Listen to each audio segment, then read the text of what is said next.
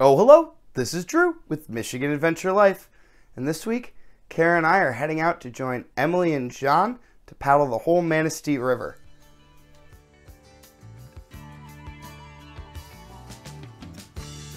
To spend a week on the river with my friends and my dog in comfort, we need a bunch of gear, and all of it still has to fit in that canoe. So after double and triple checking that everything's gonna fit, that we aren't overweight, it's time to mount up and secure my Ascend 14-foot canoe to the top of the Jeep, all 100 pounds of it.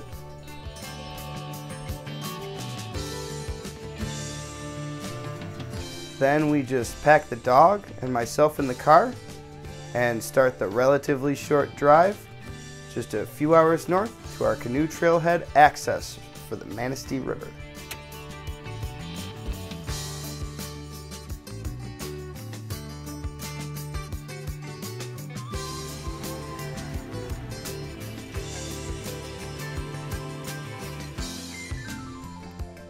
Our plan is to meet at the Manistee River Roadside Park. It's across the river from the private launch and campsite area called Chippewa Landing. It's where we started our first ever Manistee River adventure years ago. By launching 30 miles from the headwater, we avoid so many down branches and shallow water portages with our heavy canoes, we won't have to get out at least. From this point down the river, it's wide, slow, and forgiving. We'll still have over 130 miles of paddling to cover before we pull our boats out on Friday morning.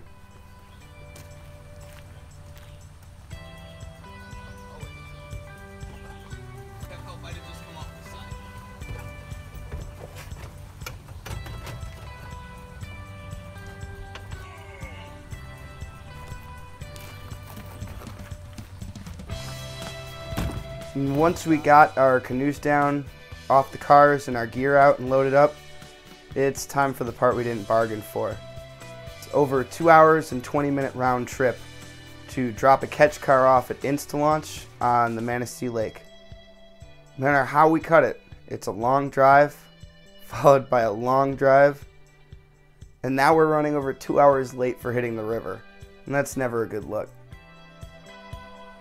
But hey, we still had 15 miles to paddle to our first campground of the trip, and the skies are starting to cloud up, and we're running over 2 hours behind schedule. Let's go. But we're finally on the river. Finally stretching our arms in the summer heat, paddling downstream toward adventure with our friends and my dog. Finally getting a little time away from the hustle and bustle of the world. Just finally.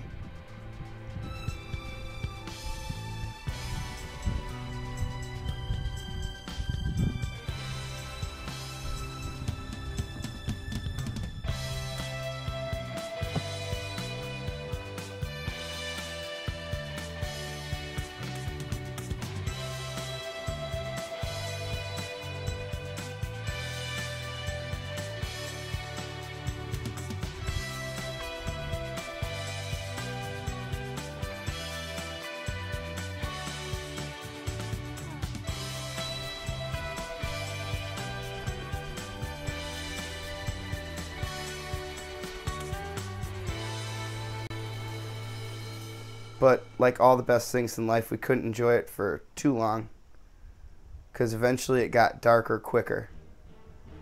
And the clouds came, and the wind kicked up.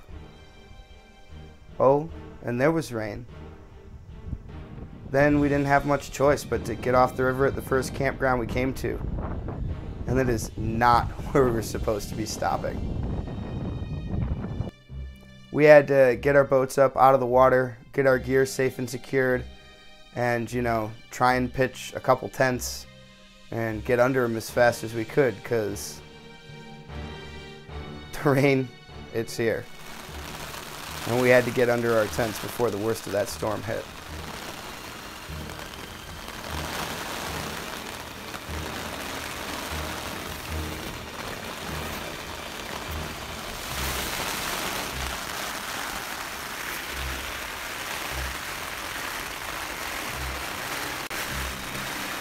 There is no better way to start a river trip than 10 miles behind on the first day with boats full of water and soaking wet gear.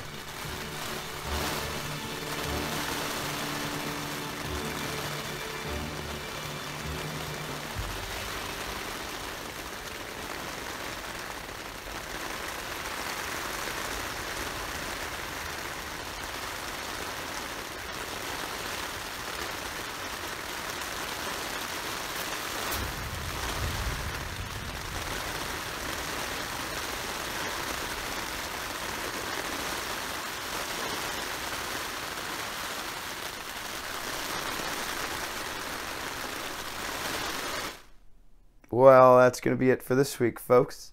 We hope you've enjoyed the start of our paddle down the whole Manistee River with John and Emily.